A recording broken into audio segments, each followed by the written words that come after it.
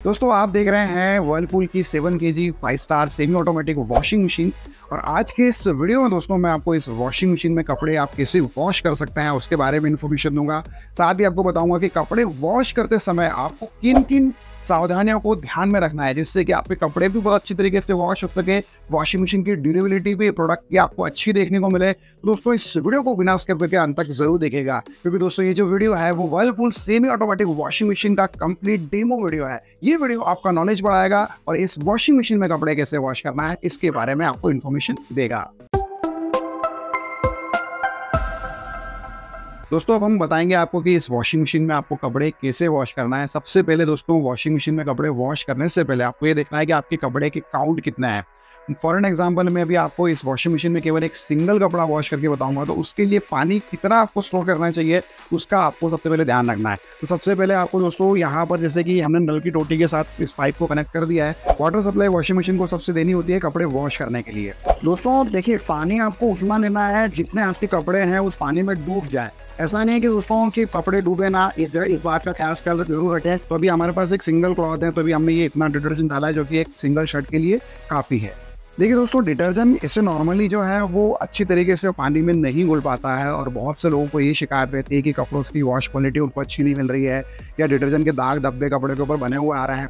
तो आपको कुछ भी नहीं करना है, एक नॉर्मल सी प्रोसेस करना है, यानी कि वॉशिंग मशीन के पल्सेटर को आपको घुमाना है जिससे कि डिटर्जेंट जो है वो पानी में अच्छी तरीके से मिक्स हो जाए।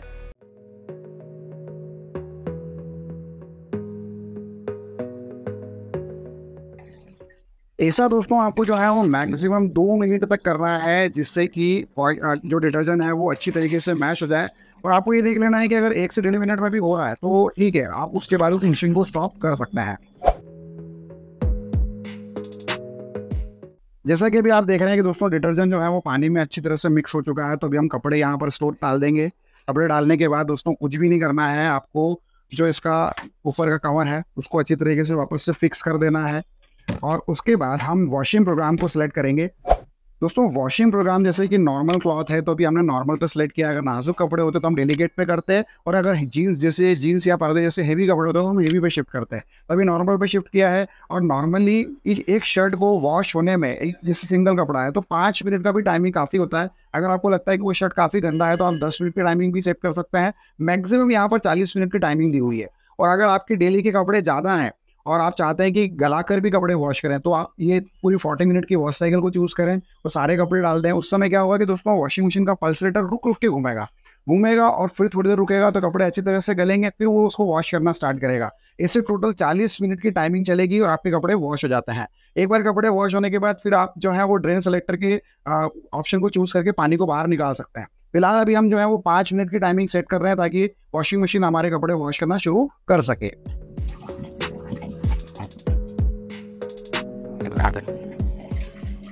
दोस्तों जैसा कि भी आप देख रहे हैं कि कपड़े वॉशिंग मशीन में वॉश होना शुरू हो चुके हैं। कुछ इस तरीके से वॉशिंग मशीन अपना काम करना शुरू कर देती है। उसके बाद आपको कुछ भी नहीं करना है, वॉशिंग मशीन की जो भी टाइमिंग आपने सेट कर दी है उतने समय तक वॉशिंग मशीन को अपना काम करने देना है और आप अपना काम करें। दोस्तों वॉशिंग मशीन तो भी हमारे कपड़े वॉश कर रही है, लेकिन उसके बीच में मैं आपको कुछ इंपॉर्टेंट पॉइंट बता दूँ कि वो ये है कि जब कभी आप कपड़े आप वॉशिंग मशीन में लोड करें तो दोस्तों ये ध्यान रखिए कि सेफ्टी पिन तो नहीं है कपड़ों में या फिर कोई कॉइन तो नहीं है। अगर है तो पहले से रिमूव कर लें, क्योंकि अदरवाइज क्या होगा कि पल्सेटर पे जाकर वो कॉइन स्टक हो सकते हैं या फिर ड्रेन पाइप में जाकर स्टक हो सकते हैं और ऐसे में फिर आपको टेक्नीशियन को बुलाना पड़ सकता है और आपका बहुत अच्छा खासा खर्चा भी हो सकता है।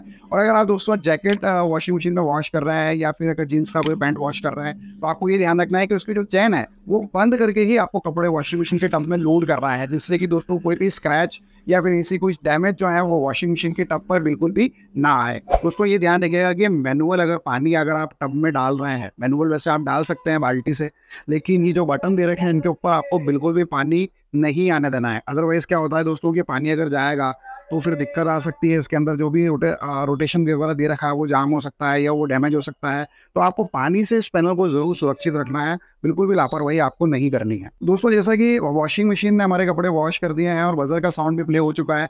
अब जो भी पानी इसमें बचा हुआ है उसको बाहर निकालने के लिए हम यहाँ से जो ड्रेन सेलेक्टर का ऑप्शन दिया हुआ है उसको जस्ट हम प्रेस करेंगे तो दोस्तों वॉशिंग मशीन जो हमारे जो भी वेस्ट वाटर है उसको निकालना शुरू कर देगी और जितना भी वेस्ट वाटर है वो बिल्कुल आसानी से आपकी वॉशिंग मशीन से आउट हो जाएगा। दोस्तों कपड़े हमारे अभी वॉश हो चुके हैं और वॉश होने के बाद जो है वो कपड़े, मैं आपको बता दूं कि ये जो कंपार्टमेंट है ये केवल वॉशर है। यहाँ पर कपड़े केवल वॉश होते हैं और आपको इसमें से निकालने के बाद आपको कपड़े को ड्राई करने के लिए ड्रायर में शिफ्ट करने होते हैं। और वहाँ पर जैसे कि डिटर्जेंट अभी हम देख रहे हैं कि ऑलरेडी कपड़े पे मौजूद है, तो आपको रिंस भी करना पड़ती है, यानी कि खंगालना भी आपको वहीं पर पड़ता है।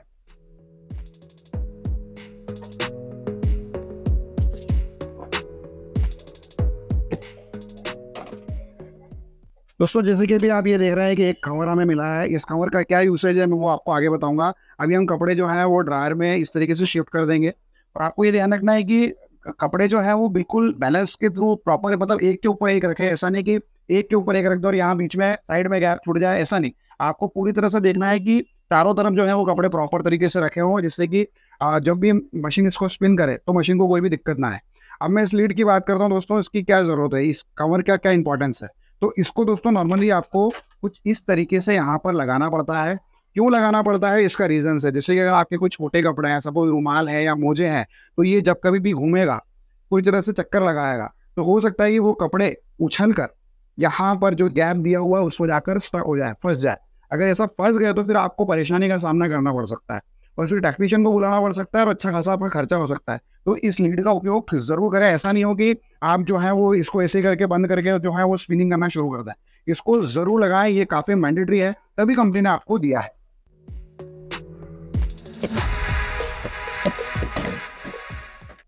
अब देखिए दोस्तों कि यहाँ पर जो वाटर सप्लाई के लिए हमें दिया हुआ है वो ये दिया हुआ है कि जो वॉश का ऊपर अभी हमने सेलेक्ट कर रखा है, अभी हमें स्पिन करना है, तो ये हमने स्पिन पर इसको सेलेक्ट कर दिया। तो जो पानी की सप्लाई यानी कि खंगालेगी जब भी कपड़े वॉशिंग मशीन, तो ये स्पिन पर रहेगा और यहाँ पर मेंशन भी किया हुआ है। तो पानी की सप्लाई जो ड्रायर है उसमें ऑटोमेटिकली जाएगी और फिर कपड़े आपके जो है उस हिसाब से ड्राई होना शुरू हो जाएंगे। पहले खंगालेगी कपड़े और उसके बाद फिर मशीन जो है वो ड्राई करना शुरू कर देगी।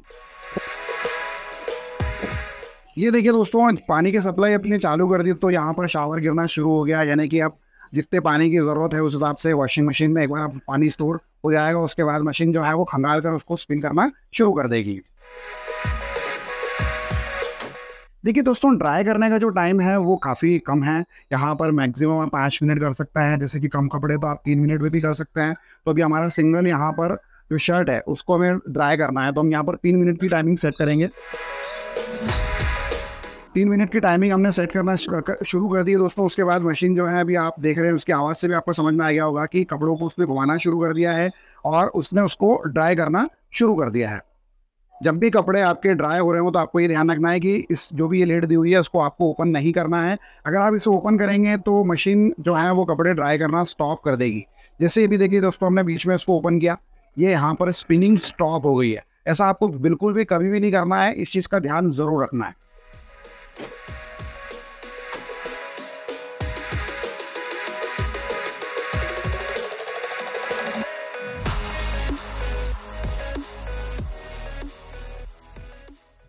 देखो दोस्तों, अभी हमारा जो शर्ट है वो पूरी तरीके से वॉश हो चुका है। मशीन को इसे प्रॉपर तरीके से रिंस भी किया है और प्रॉपर ड्राई भी किया है। अगर इसकी ड्राइनेस की क्वालिटी अगर हम देखें तो जैसा मैंने स्टार्टिंग में आपको बताया था कि 1400 आरपीएम की स्पिन स्पीड मिलती है आपको इस मशीन में।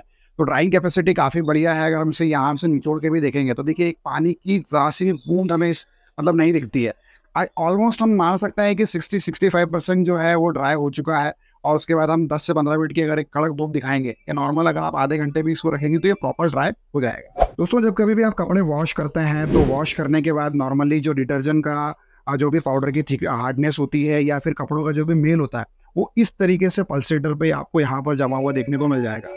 अगर आप इसे साफ़ नहीं करेंगे तो फिर क्या होगा कि दोस्तों ये जो पल्सेटर के नीचे जाकर जमा हो जाएगा। आपको ऑटोमेटिक वॉशिंग मशीन में तो टब क्लीन का फीचर मिलता है लेकिन सेमी ऑटोमेटिक में नहीं मिलता है। तो इसका उपाय क्या है? उसका उपाय यह है कि आपको थोड़ा सा 1 से 2 लीटर पानी जो है वो टब में एक बार स्टोर करना है।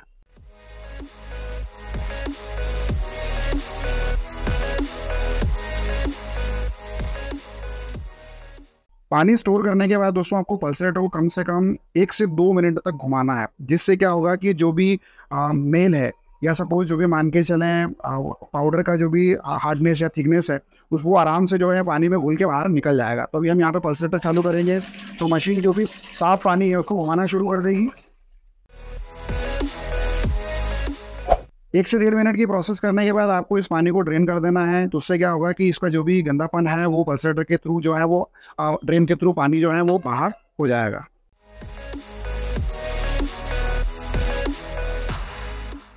अभी आप देखिए दोस्तों, हमारा जो पल्सेटर है वो अच्छी तरीके से साफ़ हो चुका है। इसके अंदर कुछ भी अननेसेसरी मेल नहीं है। इससे क्या होगा कि दोस्तों आपके वॉशिंग मशीन के ड्रम की लाइफ बढ़ती है, आपकी वॉशिंग मशीन ड्यूरेबल रहती है और प्रोडक्ट भी आपका हमेशा साफ़ रहता है।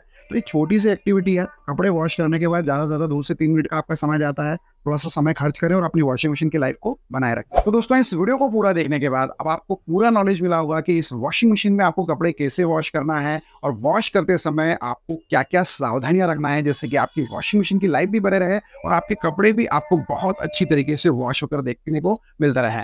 उम्मीद है दोस्तों ये वीडियो आपको ज़रूर पसंद आया होगा। अगर आपको वीडियो ज़रा सा भी अच्छा लगा हो तो प्लीज़ इस वीडियो को ज़्यादा से ज़्यादा लाइक कीजिए और अपने फैमिली, फ्रेंड्स वगैरह के साथ इस वीडियो को ज़रूर शेयर कीजिए। और अगर आपके कोई सवाल है तो प्लीज़ कमेंट कीजिएगा, मैं आपके सवालों का रिप्लाई आपको ज़रूर दूँगा। दोस्तों, आज की वीडियो में इतना ही। मिलता है बहुत जल्द एक न्यू वीडियो में। तब तक के लिए जय हिंद, वंदे मातरम।